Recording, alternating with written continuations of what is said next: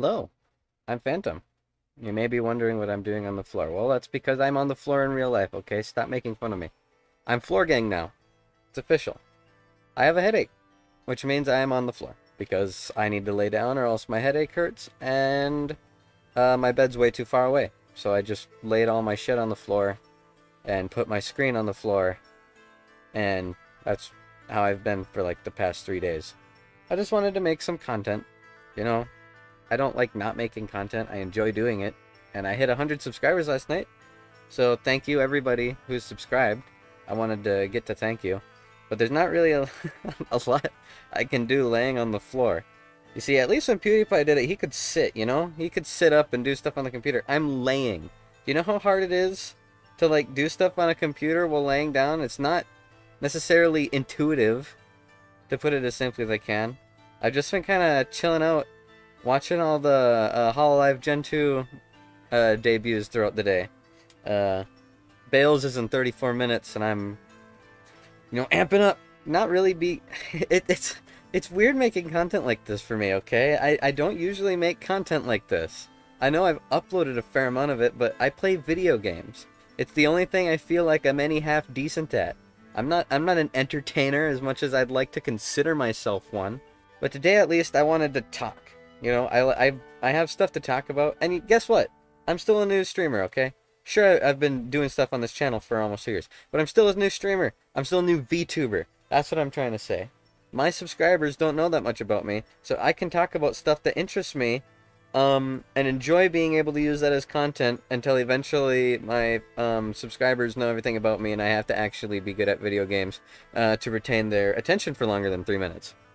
But for now, I can talk about stuff that I like. And one thing that I like a lot, that I've been playing a lot of lately, because, well, on my streams, I play games like Guilty Gear Strive a lot.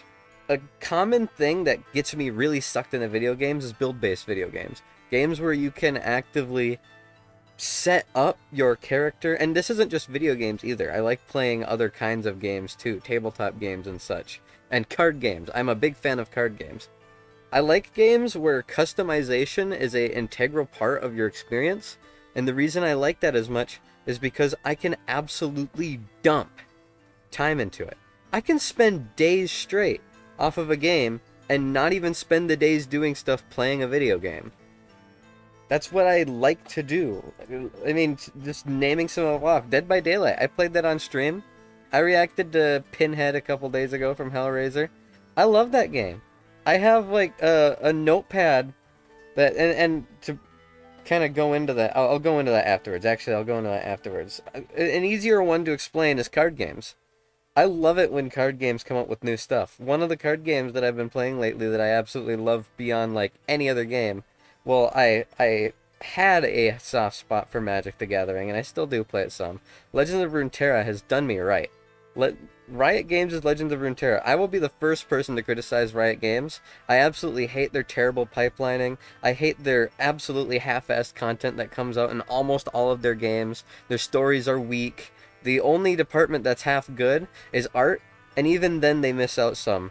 Legends of Runeterra is the exception, okay? Legends of Runeterra is the shining gem of Riot Games as far as I'm concerned. They have the people over at Legend of Runeterra have done such a good job at balancing an amazing card game. I love playing it. I play it almost every day. And that's the other thing about it, is it's one of the few card games where you're actually, given a reason to play for more than 2 hours every week. I'm looking at you, Magic the Gathering. I'm not gonna play your fucking online game if I literally don't get anything for playing it. Fuck you if you think I'm going to. Legend of Runeterra is great because of how much it gives you. And with getting as much as you do, I find myself able to make like new decks and shit every week, okay? I love being able to do that. I love theory crafting decks. I have a little bit of a thing I need to admit though. As much as I say I love theory crafting decks, the only thing I play in card games is dragons. And it's not my fault. It's not my fault, okay? Dragons are just the most fun. They're just the most fun. Alright, Yu-Gi-Oh! I play Dragon Maids. Magic the Gathering. When I played last, I played a Bolas deck. Now I play Tiamat, okay? Because she's fun, okay? They made dragons fun. Orb of Dragonkind. Legend of Runeterra. I play all the different Shyphonic combos. I totally don't have a Dragon Girl problem. I was super happy with the Viego update because I absolutely love Shadow Isles dragons. I love Demacia Shadow Isles dragons. It's ridiculously fun. That's the kind of shit I'm talking about when I say I like card games. I spend way too much time sitting at home, looking through the cards and thinking of like not even sitting at home when I would work. I would spend all of my time at work theory crafting that stuff. Do you know how fast that makes work go? You know how nice it is having a game actually keep your attention beyond just playing it? Like, first-person shooters are fun, sure, but nothing is more fun than being able to just dump endless amounts of time into a game when you're not even playing it. I've spent so many hours coming up with decks in card games, and it's not even me playing the game, and I'm still entertained. That's what I'm talking about when I say build-based games. That translates into video games, too. Heading off into what I was going to say. Dark Souls. Okay, the Dark Souls series is one of my favorite game series of all time. I played a shitload of Dark Souls. Dark Souls videos are what got my old YouTube channel as popular as it did. It's what got me views. The only money I ever made on YouTube was off of my Dark Souls videos. And what I love in Dark Souls is, sure, I love the story, love the music, love how it looks, love all that. The building. I loved the level up system and being able to make builds for PvP. The only game I've ever cheated in my entire life is Dark Souls. And that's because I downloaded Cheat Engine just to be able to clone my characters to have multiple different builds instead of having to fully run through the game every time. I had too many ideas for builds. I had to Cheat Engine those characters in. I had to. I'd play the game, I'd make like 10 builds, run through the game like 10 times, and I'm like, I've got like 20 more builds over on Mugen Monkey. That was the website. I got like 20 more builds over on Mugen Monkey that I want to try out. There's no way in hell I'm running through the game to play each of those things. I'm just going to cheat engine the characters in. That was fun, okay? Freed's twin scythes are possibly my favorite weapon in the entirety of Dark Souls.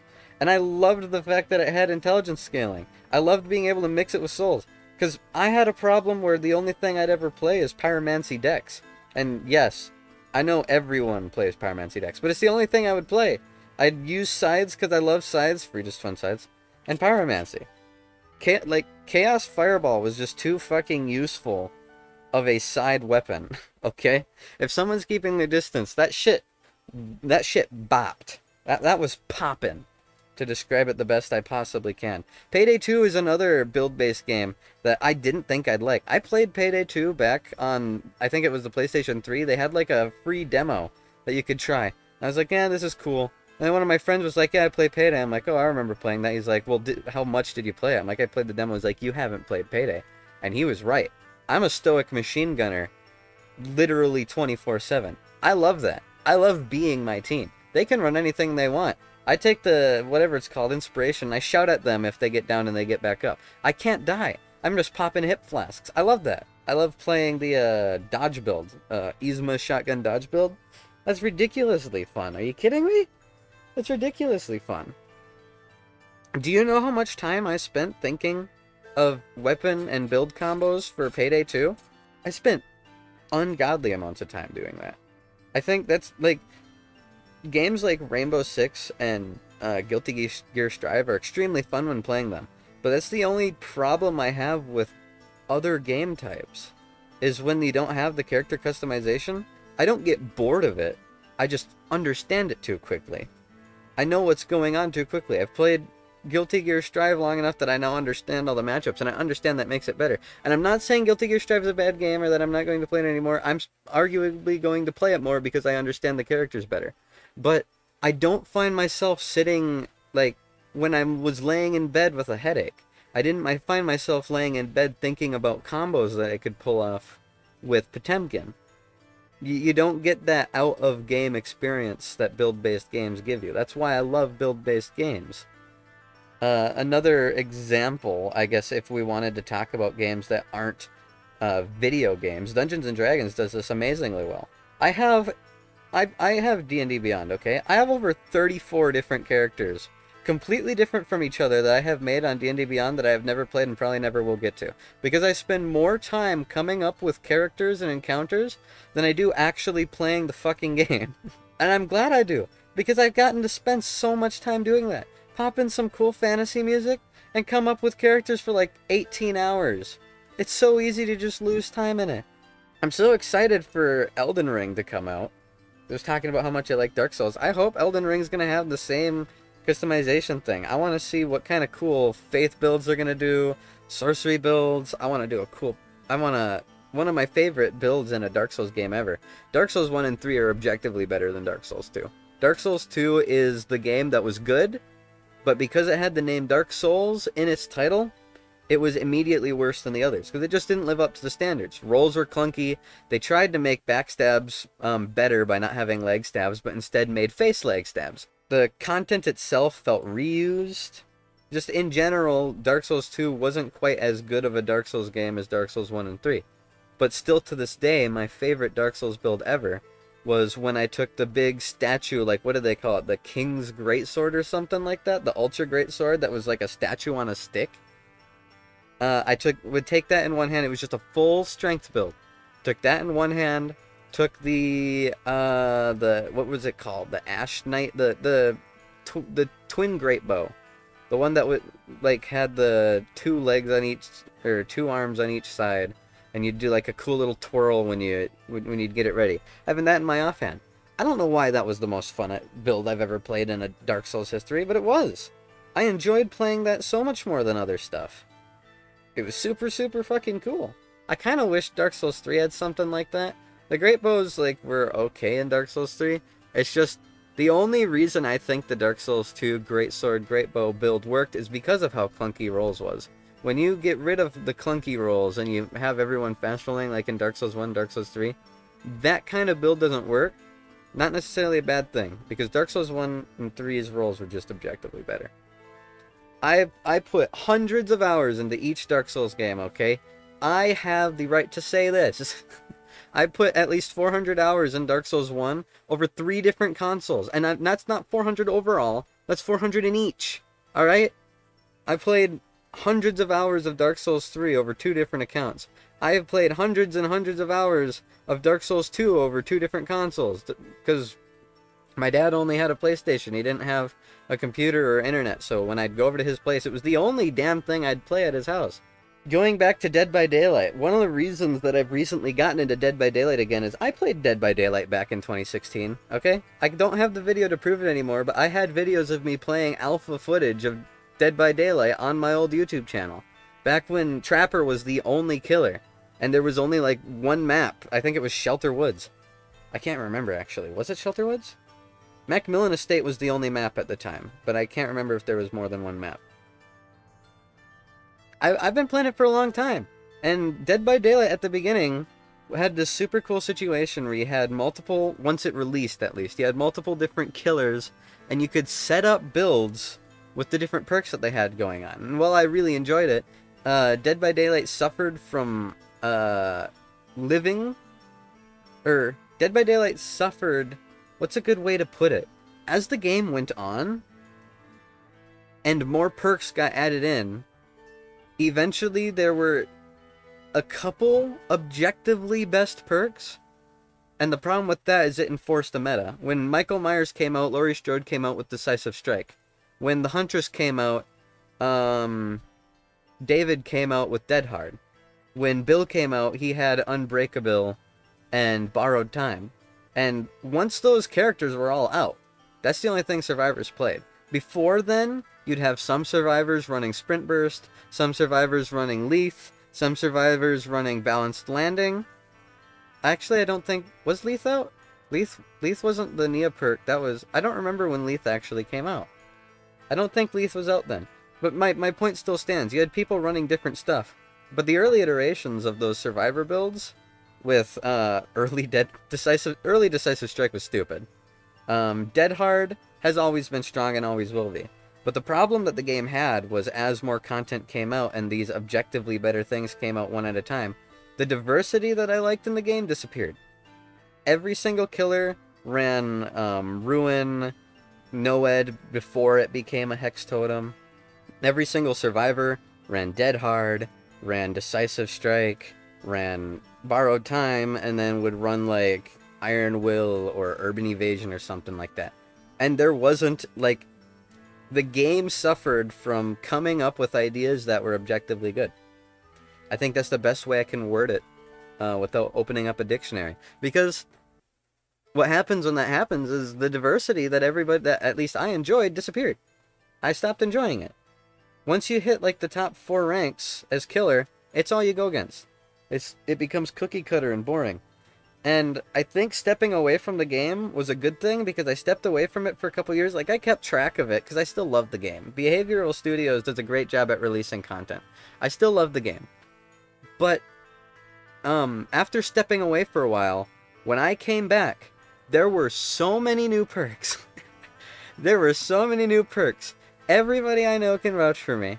I spent nights after nights after nights coming up with build ideas because there was so much to work with. There were still objectively better perks, yes, but now there were more than 4 of them. Now, with there being more than 4 objectively best perks, you can actually play Dead by Daylight and see people running different stuff. It's not just the same 4 perks now. There are other perks that you can take without people actively flaming you. Now there's like 6 different best builds that you can run. And at least then, there's a chance that not every survivor will have the same stuff. Sure, you still have your 4-man survive with friends, take you to Lambton, or take you to Haddonfield, and run the same 4 perks that everybody runs, and they just run you in circles with balanced landing and you can never catch them. Sure, that still happens. But there is at least the chance it won't anymore. And with killers, I have a notepad open. Let me count how many builds I have on that notepad. Dead by Daylight killer builds. In this notepad, alright, I have come up with 1, 2, 17, 18. I have 18 different builds I want to try.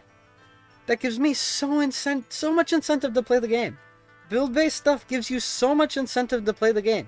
If Dark Souls didn't have as good of a build-based system as it did, I would have played through the game once or twice, absolutely loved it, and stopped. But because of the awesome build-making nature of it, I played hundreds and hundreds and hundreds and hundreds of hours of that. I spent so much time playing it. Payday 2. Like, I've played through every level on Payday 2. But I still repeatedly play through it because I love playing through the builds. I love the endgame content that the build gives you. If you look at Payday and you think, oh, that's a game where you steal stuff and you do heists and stuff like that, you're objectively wrong. That game's endgame is a build-based, like, it's borderline like Left 4 Dead, because you're just going against hordes and hordes and hordes of cops. It is not a heist simulator. That is a build-based dungeon crawler, if anything. I really hope Elden Ring's gonna be good. I really hope Elden Ring's gonna be good. I've been enjoying. I think I kind of stepped away from them for a while, but after having all the shit that's going on with me with multiple sclerosis and stuff, and not being able to see very well, being able to think about games instead of just it being reaction-based and how much fun you have based around the game knowledge you have, like with Rainbow Six or Apex or games like Guilty Gear, being able to spend time not necessarily focusing on a screen and still enjoying a game is, I think, something I took for granted. And having been coming back into it, because I am spending a lot of time playing card games, they're one of the few games I can actually spend time playing with without, you know, hurting. At least, hopefully, that won't be the case for long. Hopefully that'll change once I have, like, my treatments and stuff, and hopefully I get my eyesight back. Being able to enjoy a video game in the situation I'm in is beyond good. I think it partially keeps me from going insane. I still do kind of go insane, because there are a lot of games I want to play. I can't necessarily play Dead by Daylight as much as I want to, because I lose track of stuff that I'm looking at way too easily. I can play Guilty Gear, but once I kind of start zoning out and stop focusing as hard, it becomes way too hard to see things. I fall for shit I shouldn't be falling for. So games like Dungeons & Dragons, card games, even Payday, because you don't have to have reaction speed to play Payday. It's a good thing. And I guess I just wanted to talk about it. There's nothing else to do, okay? This was a rambly shit fest of a video where I just talked about a couple games that I like playing and said why I like it and the things I like doing in it. What the fuck else am I gonna do? I'm on the floor. Okay, give me give me a break. I gotta make some sort of content. I hit 100 subscribers. Alright? I hit 100 subscribers. I gotta do something. And well, maybe this isn't anything crazy or good. You know, at least I'm talking. At least I'm doing something. And it's a good way to burn time. Look, it's 5:46 my time. Bales debuts in 14 minutes. Let's go! Let's fucking go! I gotta cut off this ramble fest. That's it, all I'm doing is just going on and on and on and on. So, thanks for watching if you did. Sorry you had to plow through this this incoherent mess. I like build-based games. There's a lot of them. There's a lot of cool stuff to talk about, okay? They're all cool in their own right. Maybe I'll have to, you know, actually step aside and actually dedicate time to it. Maybe I'll make some, like, Magic the Gathering videos where I talk about the Magic the Gathering decks that I used to enjoy before they made them not legal anymore. Maybe I'll talk about, like, I can make a video talking about all the Dead by Daylight builds that I sat in bed over hours and hours and hours and theory crafted and brainstormed. You know? I'm just trying not to push myself. But I hope you enjoyed. If you did, leave a like. Subscribe to the channel if you want to see more. I talked about a lot of different games today, and once I'm done with treatment, hopefully I'm going to be playing all of them. I want to revisit Dark Souls. It's been a while since I played it. I want to make some, like, obviously I want to make content. I just am having a hard time figuring out what kind of content I can make laying on my ass. Okay? I'm not a big enough streamer, okay? I'm not a big enough streamer or YouTuber. I can't just go, oh, I don't know what I want to do today. Let me go to my subreddit. Let me make money while having my viewers just dump money into putting videos on a stream and then spend 2 hours straight watching other people's content. That's not something I can do, okay? I have 100 subs. I actually have to think about what I'm doing before I make content.